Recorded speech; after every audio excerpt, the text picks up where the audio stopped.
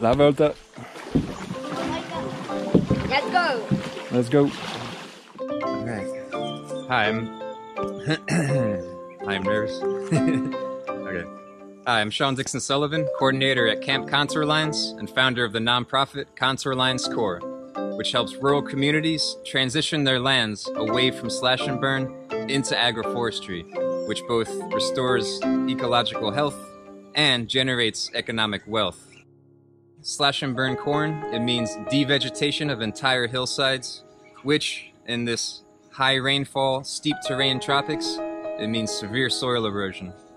Also the use of chemical herbicides and the corn monocultures, it further degrades soil fertility and biodiversity. So on the bright side, the communities, they understand this. They understand that corn monocultures are bad for their wallets and for their lands. These projects are 100% owned by local communities, planted on their lands. The produce is sold or consumed by their families.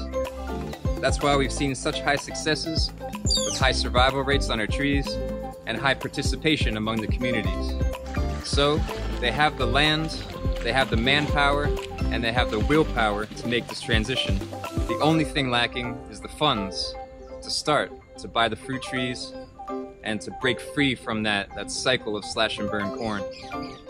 We're raising this money to plant 36 sites across 3 villages, El Cedro, La Pintada, and La Guaira Cocoli, totaling 2,700 fruit trees, 11,000 legume trees, and 14,000 annuals, mainly pineapple, cassava, and plantain, while training 82 local men and women and transitioning 25 acres out of slash and burn and into agroforestry, which will touch the lives of 2,500 locals.